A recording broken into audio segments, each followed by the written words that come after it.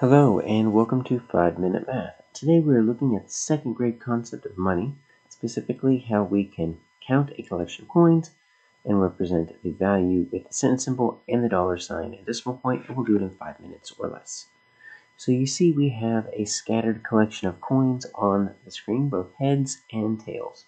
So if this was actual money, I would suggest that you take your money and you line it up from the largest value to the smallest value. Since this is on the screen, it might be stuck. So what I want to do is show you how you can count money even if it's on the screen and you can't physically move any of the coins. So what I would suggest would be starting with your largest values first, because that's what you're wanting to start with. And so what I'm going to do is I'm just going to draw two coins like this. And I'm just going to write the value inside of it. So I've got 2 quarters, 25 cents. Now we're looking at dimes, both heads and tails. I see 1, 2, 3. So I'm just going to write 10, 10, and 10. Then let's see, I've got 3 nickels. I've got 2 heads and tails, so I'm just going to write 5. Even though the nickels are larger than dimes and pennies, don't worry too much about the size of these coins. We're writing the value inside. I've got 1, 2, 3 pennies. And so when we're skip counting to count our money, we're always going to start with our largest values first, and then we're just going to move down to our smallest.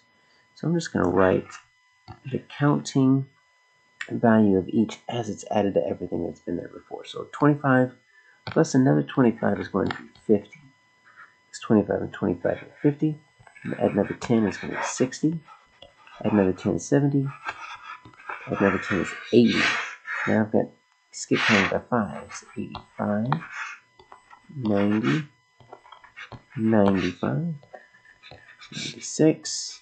Now we're going by ones. 98. So 98 cents can be written in 2 different ways. So the number 98 with a cent symbol. So this means 98 cents. But you can also write it with a dollar sign. $0, because I'm 2 cents away from making a whole dollar. 0.98. Now you can write it this way, or you can write it this way. What you don't want to do is you don't want to mix the two.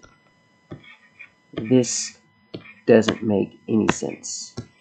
So either use the cent symbol or use the dollar sign.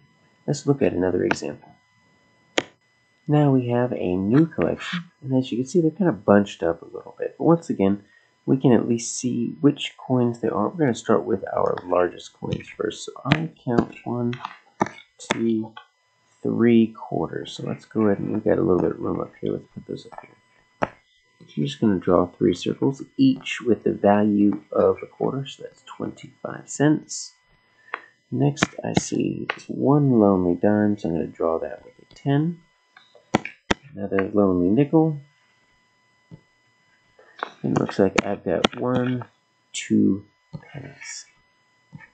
So just like I did last time, I'm going to start skip counting. I'm going to start with my largest value first, and I'm just going to write those underneath each of the coins that I've drawn.